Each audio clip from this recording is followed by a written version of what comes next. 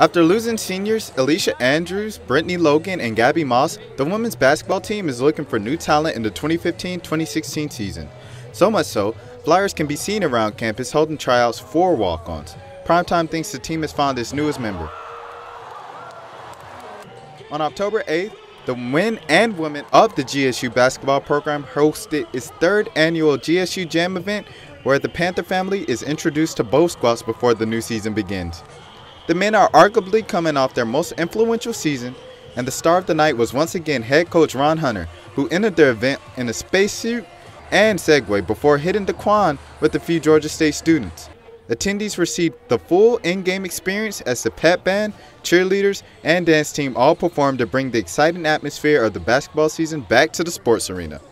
Events during the night included a competitive three-point competition where redshirt freshman Jeff Thomas took home honors, beating senior and three-point specialist Carter Cagle on a night where the threes were seemingly raining from the ceiling.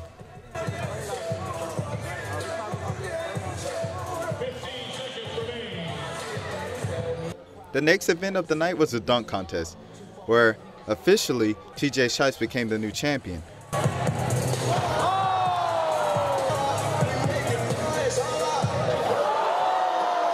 However, reigning champion Isaiah Dennis was the people's champ, as Dennis put the crowd on his feet by jumping over an airplane.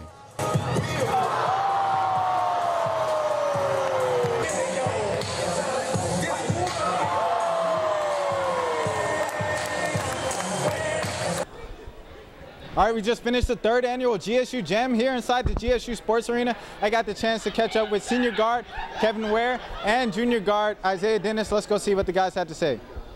Ware speaks on the scoring duo of Ryan Harrell and RJ Hunter and how they taught him. Contribute. Watching RJ and Ryan, how they played and contributed every night, it was just kind of like the stepping stone for me, and the thoughts are going through my head this year. You know. Once again, Ware vows to leave social media for the season after failing to do so last season. So, just with the whole Twitter situation, I just looked at how RJ sacrificed and saw the blessings he got. So I'm looking at it and thinking about it that exactly same way. You know, just I want to be where RJ is. I want to be that next person up from Georgia State to be in the NBA and see where my career could go. So, as far as team goes, Ware said they were as simple can be.